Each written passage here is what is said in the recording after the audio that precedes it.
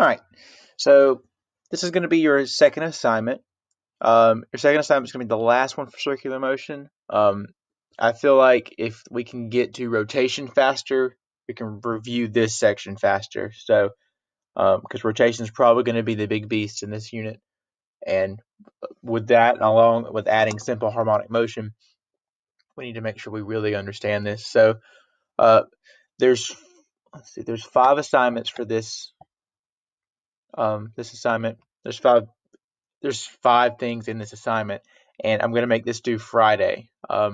Now the assignments are still going to start getting closer and closer together as far as due dates, because now that you guys are getting closer to being a little bit more consistent with being able to get on the internet, and hopefully you got a Chromebook from the school, so you should be able to access this material now. So that means the turnaround is going to be a little bit shorter. Now, it's not going to be unreasonable.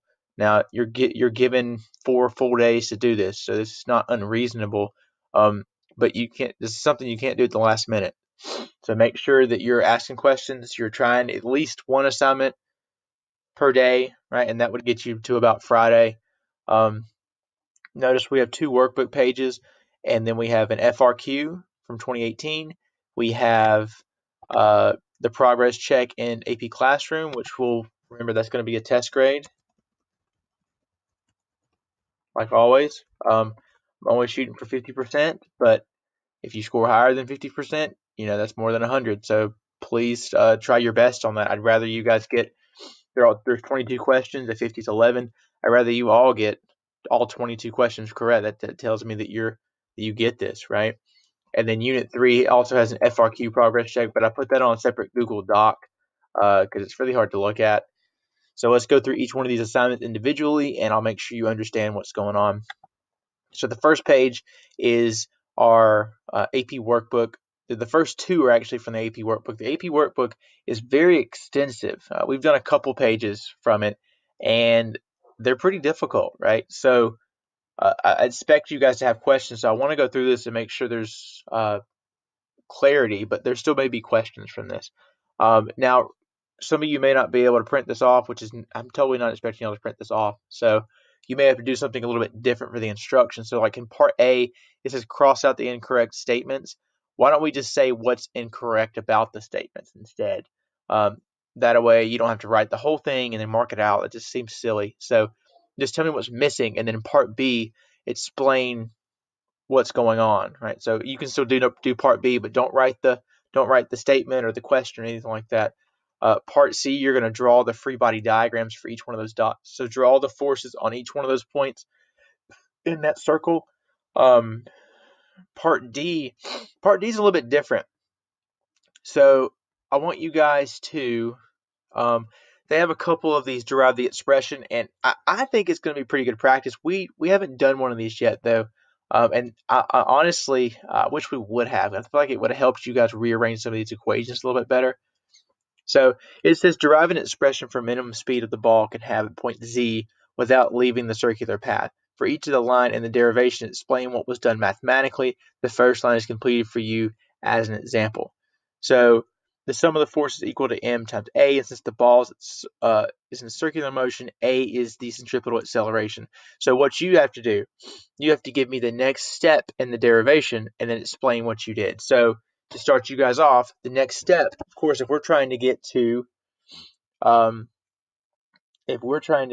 speed, right, and we know that's AC, that means that the next step would be, so our equation would be, oh, dang it, okay, the sum of our forces, right, will be equal to, and this is at point Z, so if you look back up at point Z is at the top of your circle, right, and that's going to be equal to mv squared over r, right? Because we know that AC is equal to this, and we know that if we're talking about speed, we got to have velocity going on there. So that would be the next step here, okay? Now we can actually sum up our forces, right? So in part Z, so this is your second one. Your third one would be we know we have tension, which is where our centripetal force is coming from, and then we also have the force of gravity, right? And that's going to be equal to mv squared over r. Okay?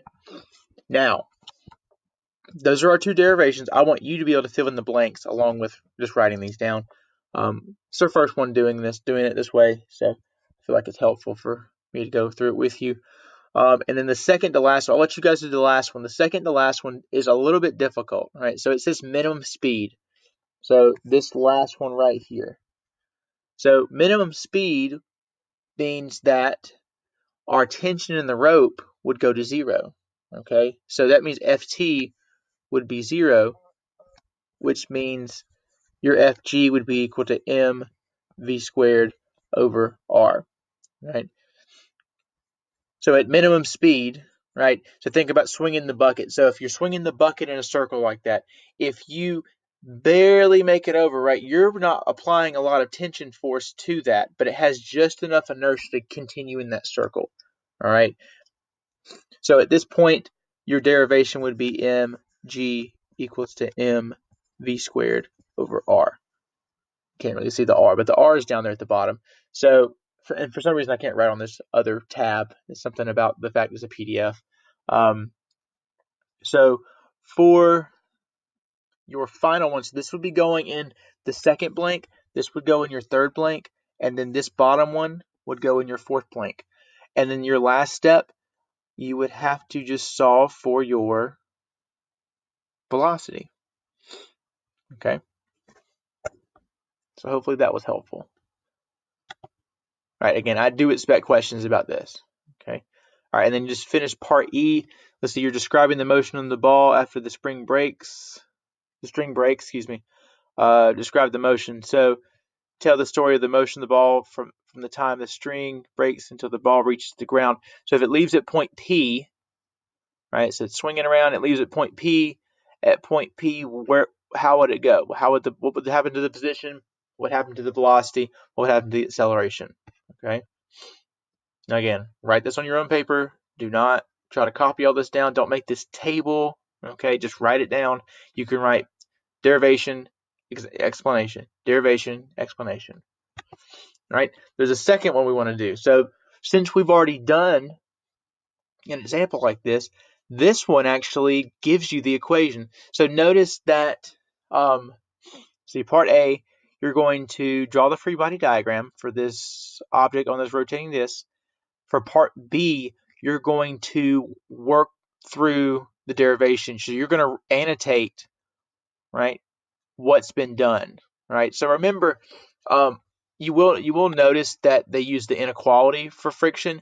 Now, the reason we don't do that, and it's not that theirs is incorrect. Theirs is very correct.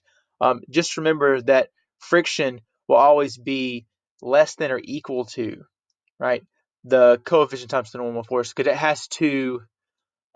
It will change based on how much force is applied when you're initially starting. So with static friction, right, your frictional force can vary depending on how much force is applied to it, right?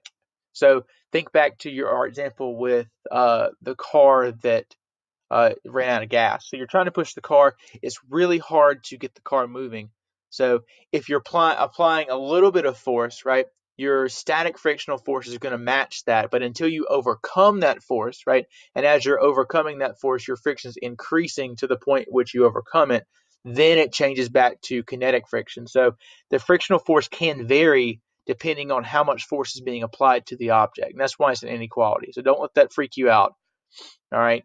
Because we can just say at any point in time, if we know the definite answers, right, it'll be equal to this. But up until we actually get some numbers, it's an inequality. Okay, so go through, explain step by step what they did to solve for your coefficient. All right.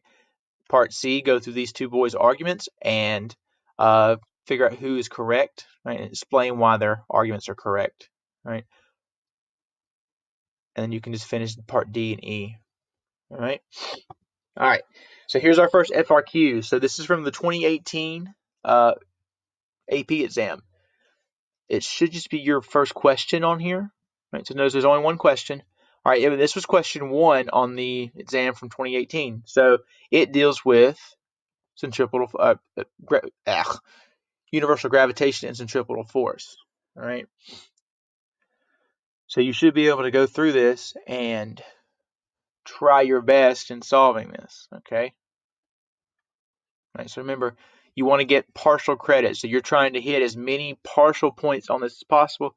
I'll post a key and an explanation video going through all of these, the FRQ for this, the progress check FRQ, all right? But I want you guys to try some of this stuff first. So like I did with the homework, the practice problems of the book and the Flying Pig Lab, I will post a video on Friday before, at least by Friday, before it's due. That way you can fix it if you need to. But I'd like to see your work before the video and then after the video to see how much you did, okay? I want to see growth, but I also want to see if there's anything left over as far as misconceptions. All right. The next thing you would do, and of course AP Classroom kind of messed me up here, but you want to do your Unit 3. It's Unit 3 in here. Remember, we had to skip Unit 3 initially. You're going to do Progress Check A. Okay, multiple choice Progress Check A. There's 22 questions. Again, you're shooting for a 50, but I'd like you guys to get 100. I will grade it out of 50. So if you get anything higher than 11, you're going to get bonus points. Some of you guys really need some bonus points. So let's try to get that. Okay, this assignment will be separate from the other assignments. I'll make the other assignments a daily grade, but this is going to be a test grade based on your score. It's easy for me to score, and if you do well on it, it will help your grade. Okay, again, you're shooting for a 50. That's 11 points correct. All right, and your last one is your FRQ progress check. Now, this first one is kind of difficult, all right, but look what it looks like. It should look like our Pig Lab. So you've done this before. However, this is a little bit different because there's no numbers involved. Okay, there's no numbers involved. So that means that you need to go through and derive the expression. All right. Now, I went through it beforehand just to make sure that you guys were following the right direction. So in the derive the expression part, so part I, you're drawing the free body diagram. Hopefully we should know what that is by now. And part B, you want to get the terms of centripetal acceleration in terms of m, theta, and the physical constants as appropriate. So in this step, you want to go through like we did the Pig Lab. Don't start off with Fc equals to mv squared over r. We don't know any of those quantities, and we're looking for AC. So start off with your net forces. So I'm going to give you guys some hints because this one is kind of difficult. Determine the net force equations for the x direction and the y direction. Okay, do that, and then hopefully you can use those two to determine the centripetal acceleration. So once you got those two net force equations set up, remember the AC should be in the x direction.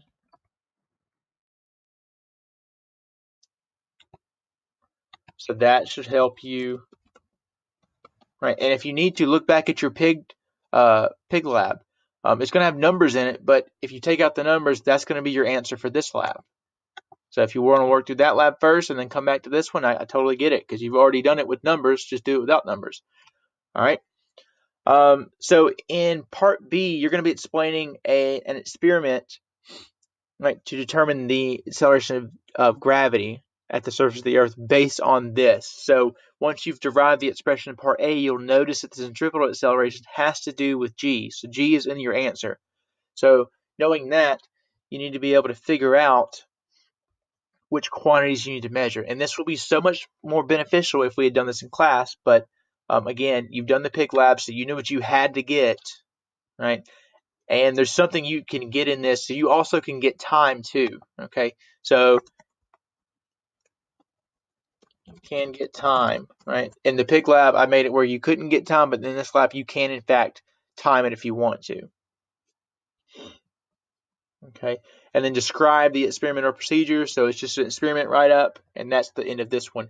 The hardest one will probably be AII, right? But I think you guys know enough about it at this point to get it. The FRQ2 is pretty short, and it's kind of similar. It's kind of similar to the other FRQ, the 2018 one you did, but it's actually a little bit easier. So you're just going to. Here, I don't need that page anymore. You're just going to determine the magnitude of gravitational force exerted on B by star B. So it gives you the value for system of A. So you want to get it in terms of how is B's force different than A's force. So notice in A, both the M's are just M's and the radius is R. In system B, planet B has 4 times the mass, right? And the radius and mass of the star are the same. So what happens when you increase the mass of the planet by 4? In a system C, what happens when you increase the mass of the star by 4? Okay, how does that change the gravitational force? So if there's no change, the magnitude is F naught. So what would be the difference in that force if you change the planet by 4 in this one and the star by 4 in this one? Try to derive it as best as possible. If you're following what I was just saying, it should be pretty self-explanatory when you look at the equation what happens to your force, but try to derive it and go through the steps too. Okay, and then for this one, how would the tangential speeds of B and C compare to planet A? So that question is pretty leading about what you should get as an answer for A. Okay. So you can, in this part B, create a paragraph length response that I would probably put an equation in there or add a drawing that provides claims about whether the speed of of B is greater than, less than, or the same of A, and why tangent speed of C is greater than, less than, or equal to A. All right, so you're comparing the speed of the planet B and C. So that's the